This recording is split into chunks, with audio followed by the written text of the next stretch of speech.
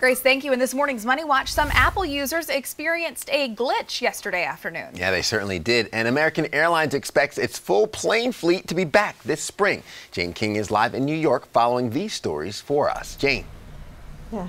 Hey, Ted Market. Good morning. Certainly some more good news for airlines. We've gotten quite a few pieces of this lately. So American anticipates most of the aircraft will be active in the second quarter of this year. This is more travelers book flights.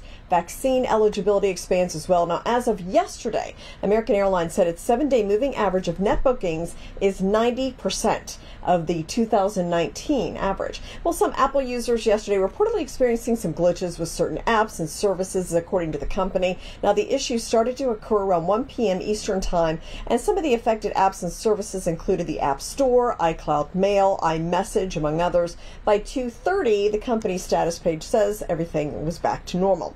And oil prices remain high, even though the ship stuck in the Suez Canal was freed. Traders expect shipping delays to persist as there were hundreds of ships waiting to get into the Suez Canal. So we're going to be dealing with this for a couple more weeks now. Well, the Dow closed at a record high yesterday. S&P and NASDAQ were down, though, and today it looks like we'll open about 50 points higher. Live from New York, I'm Jane King. Back to you. All right, Jane, we'll be sure to check back with you tomorrow. Thanks so much. Okay.